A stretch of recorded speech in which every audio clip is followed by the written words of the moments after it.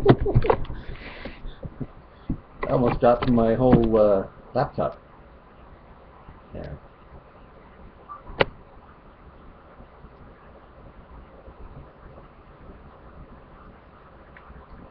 Hi.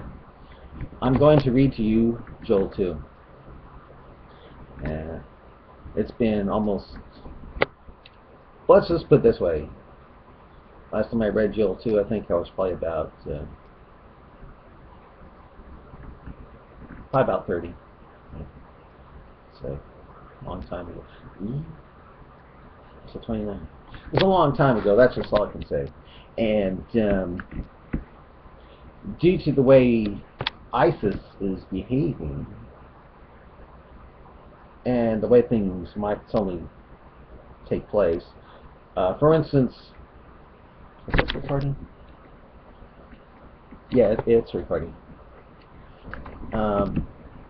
Looks like we attacked China with something, and then they might have retaliated and attacked our something we have in Tokyo. And now I've heard North Korea has launched submarines coming our way.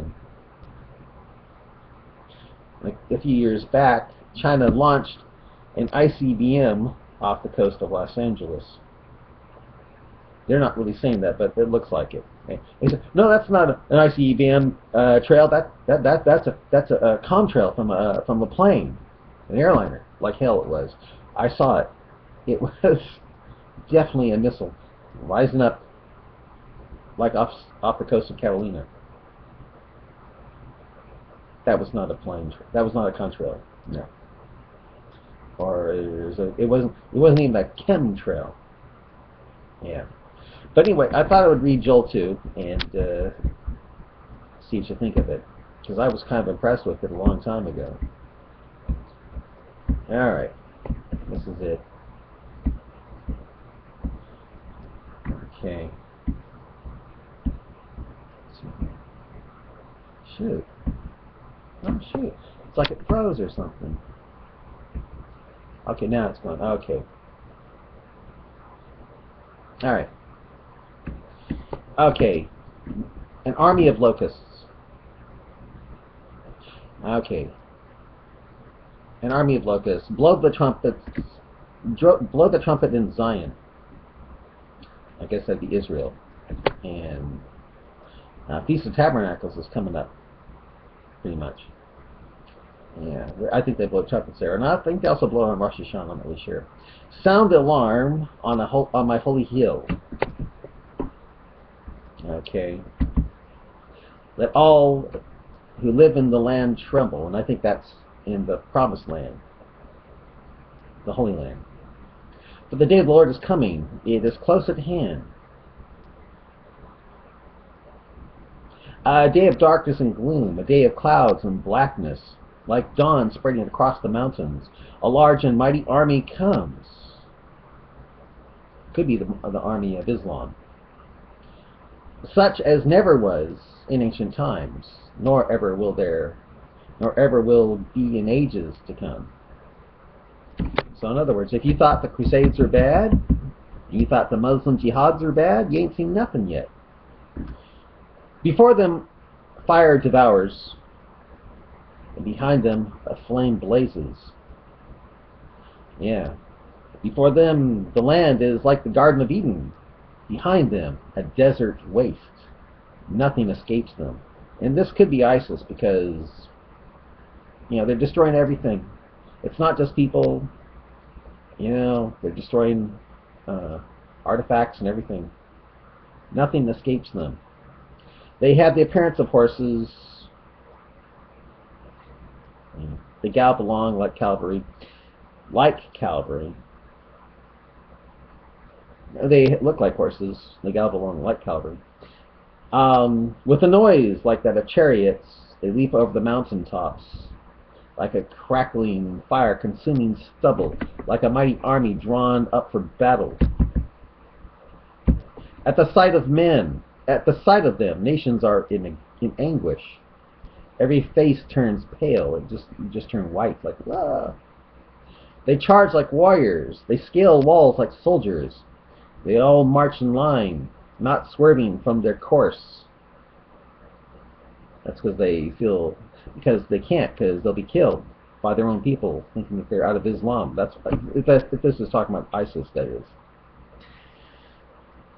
Yeah. They do not jostle each other.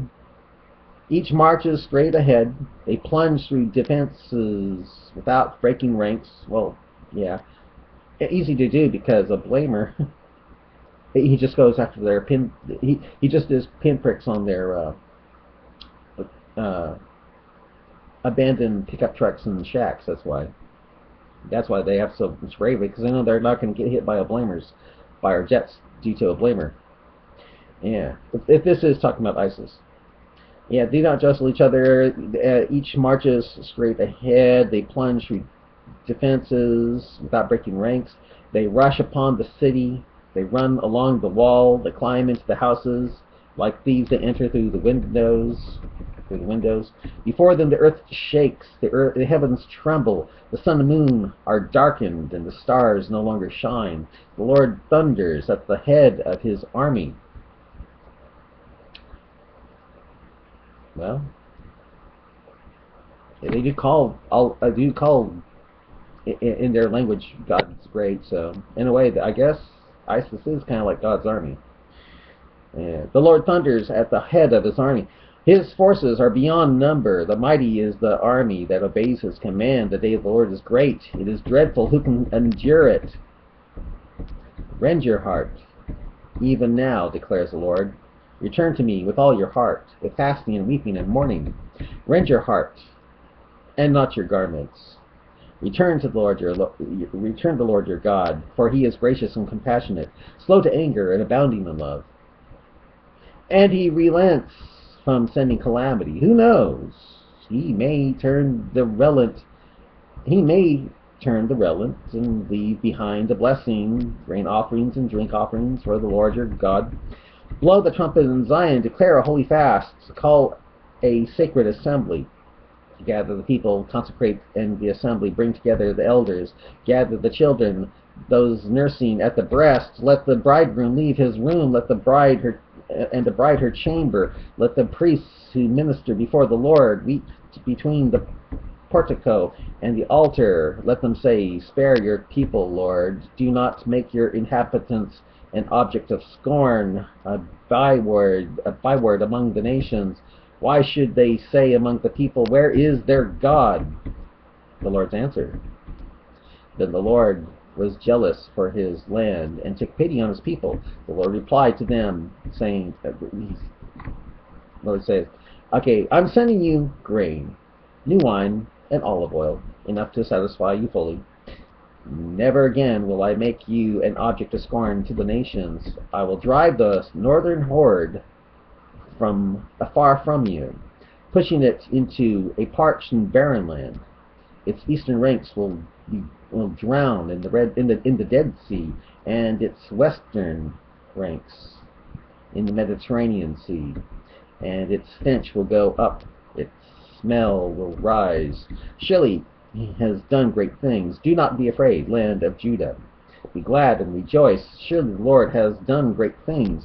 Do not be afraid, you wild animals, for the pastures and the wilderness are becoming green. The trees are bearing their fruit. The fig tree and the vine yield their riches. Be glad, people of Zion. Rejoice in the Lord your God, for he has given you the autumn rains, because he is faithful.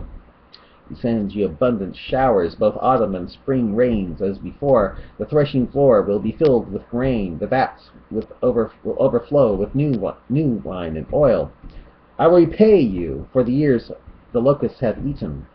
The great locust and the young locust, the other locust and the locust swarm, my great army that I sent among you. I guess ISIS is God's army, if this is talking about ISIS, yeah. You will have plenty to eat until you are full. You will praise the name of the Lord your God, who has worked wonders for you. And never again will my people be shamed. Then you will know that I am in Israel, and I am the Lord your God, and there is no other. Never again will my people be shamed, the day of the Lord. And afterwards I will gather out my spirit on all people, and your sons and daughters will prophesy, and your old men will dream dreams, and your young men will see visions. Even on my servants, both men and women, I will pour out my spirit in those days. I will show wonders in the heavens and on the earth, blood and fire and billows of smoke. The sun will be turned into darkness, the moon into blood, before the coming of the great and dreadful day of the Lord. And everyone who, the last blood moon is coming up. And it says this, and the sun will be turned into darkness, and the moon turned to blood, before the coming of the great and dreadful day of the Lord. And everyone who calls on the name of the Lord will be saved. For on Mount Zion and in Jerusalem there will be deliverance, as the Lord has said, even among the survivors whom the Lord calls. So, well, we'll see. But to me, the first part seems to be talking about ISIS. Could be wrong, but hey, fine. And if it is, sounds like ISIS is God's army. Whether you like it or not. Sounds like ISIS is God's army, but it sounds like God is, after he's done using it, sounds like it destroys ISIS. So just let you know. It's God's armies now, but he's going to use it. And then he's going to lose them in the Mediterranean and some other places. And the Dead Sea, yeah. Bye.